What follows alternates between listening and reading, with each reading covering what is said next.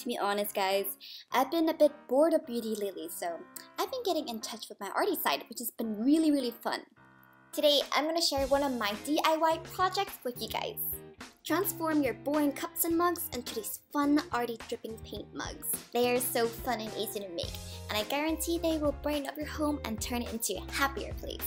With the holidays approaching, maybe you can even make them as gifts, especially if you know someone who is a tea or coffee addict.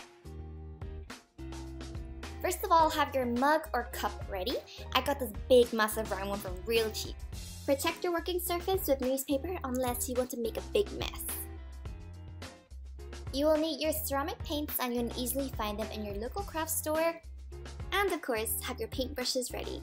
For the demo, I'm going to use a yellow color because yellow is the color of happiness. The rule when it comes to painting the dripping paint is to don't think. Since it's a cute look we're going for, try to keep the blobs round and don't think too much into it because it is just dripping paint, so it doesn't have to look very neat at all. Once you're done creating the outline, you can go ahead and fill it in.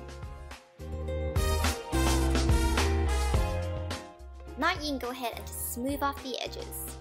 Okay, so you can just leave it like this, or to make it appear more cartoony, get some white paint and create a shine effect with it. Alright, so now to do a more realistic dripping paint kind of effect, you want to work in vertical strokes, and some strokes could be short, some could be long, just be spontaneous. Basically, the messier it looks, the more artistic it's going to look. Something very therapeutic about painting mugs. This is your chance to be messy. It's okay to be messy.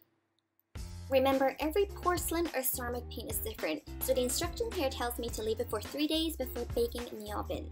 And now these cups and mugs are chip-free and ready to be used. These mugs are so easy to create, even a caveman can make these.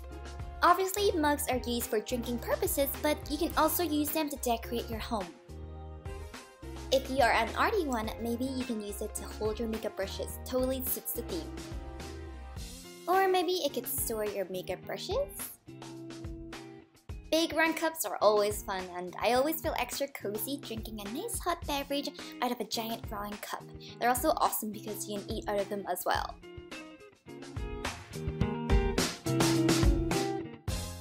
There's many ways to use these cups in your home, and since the holidays is coming up, they make perfect gifts, or maybe you can make a whole set for your loved ones. I hope you guys enjoyed this DIY video. Thank you so much for watching, and I shall talk to you soon. Take care guys.